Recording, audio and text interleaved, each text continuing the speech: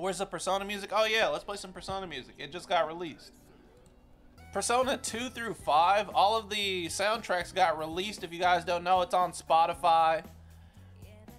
It's actually super sick. Persona 5 music is really hard to listen to for me just because I have so much burnout, you know what I mean? But as far as Persona music goes, Persona music is like, it's honestly top. It's top tier. Mail stream, if I made a P.O. box, do you guys think I'd actually get anything at this point? Furry costumes? Alright. Nice. I'd send you a jar of my urine. Yeah, let me just not open a P.O. box. Ever. In my life. I'd send you a scale that you could weigh your balls with. I'm actually kind of down for that.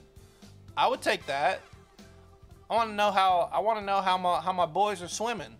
How heavy are my boys swimming down there? Well, I was just scrolling Twitch and found you crazy because I started watching your YouTube yesterday. Gold Millionaire, welcome to the chat. Thank you for the follow. Welcome to the gang. We're on the up and up this year, Mr. Gold Millionaire. I thought you knew. I'm going to be a big star someday. Ain't that right, chat? Hey, I'm going to be a big star someday. Tev, don't forget about us.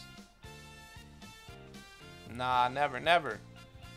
When it comes to growth, it is really hard to read chat as we've grown larger and larger in size, especially like the past couple weeks.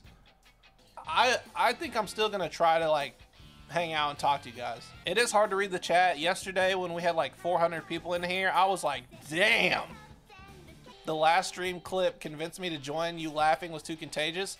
Everyone says that. Dude, everyone says my fucking laugh is contagious. Before this, growing up, every single person used to tell me my laugh was annoying. Like growing up, everyone was like, dude, your laugh's so fucking annoying and loud. Stuff's not even funny. I'll be laughing hysterically because of you. It's funny to me to know that my laugh's hysterical. But thank you. So let's talk about Carson, right? If you guys don't know about Carson, he's a massive YouTuber and streamer.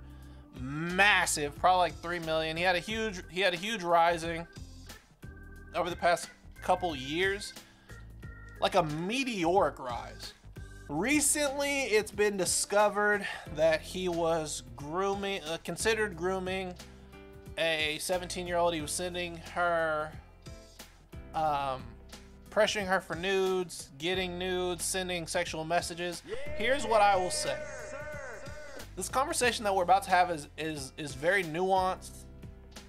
There's a lot of complications for it, but let's talk about the end. Let's talk about the end result, and then let me explain my thinking, right? Carson is not well, he's a groomer, but not in the way of, but it does not excuse him from the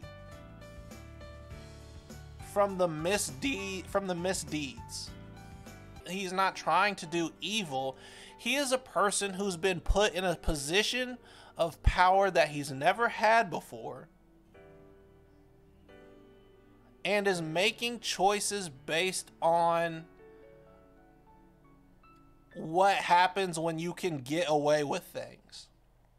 You know, when you are popular, when you are capable of having leeway in conversations before the conversation even starts, if people know about you, they're gonna have a more favorable time talking to you. It's a lot easier for him to have those conversations with people and know that he can get away with a lot more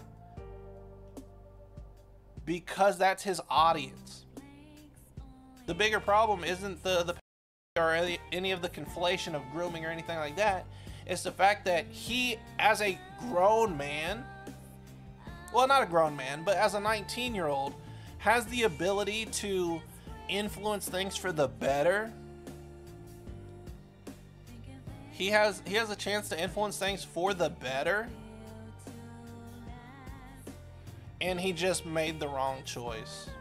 I talked about this with the dream conversation. When you are a large figure with millions of subs, or you have a lot of clout on Twitter and people look up to you and respect you, it's not even about the things you do. It's about the precedent that you set. It's about setting an example more than anything.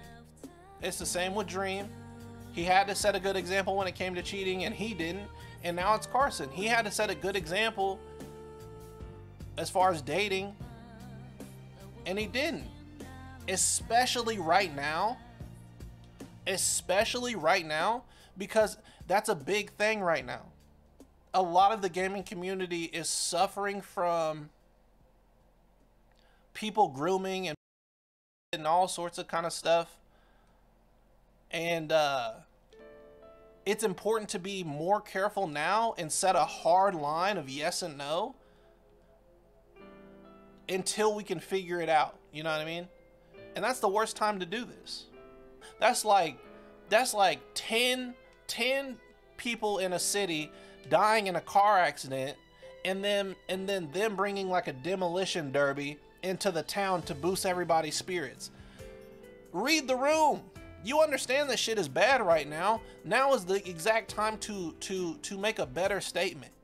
Chat. The reason why people are getting canceled so fast. It is the culture and the community of fans that join these communities and these creators that influence their responses, their emotional responses. What do I mean by that? So like stans are either fully in love with their creator, like they love them, like they're obsessed with them, you know what I mean? And then once shit goes bad, it's like they can't have a conversation about it at all. They just flip shit and they go, I can't believe he'd do this. Oh my God, we have to cut him off right now. I think we all have a responsibility to try and do better. And try and be more responsible. And actually have the conversations, you know what I mean? And it's taboo and it sucks, right? You know, it's a shitty conversation to have. It's like, motherfucker was grooming again. It's like, damn, when will we learn? It's like, we won't learn until somebody talks about it and says it out loud. Instead of just shaming the shit, we have to look and say, hey, why is this wrong? How does this develop into something wrong?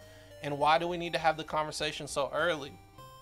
We probably talk about this shit like once a day in stream chat. Hold people accountable, always. And not just when it's overbearing, you know what I mean? Hold people accountable when it happens. Like when shit goes down, don't wait for it to come out when it's too big of an issue to ignore. Talk about it when it happens.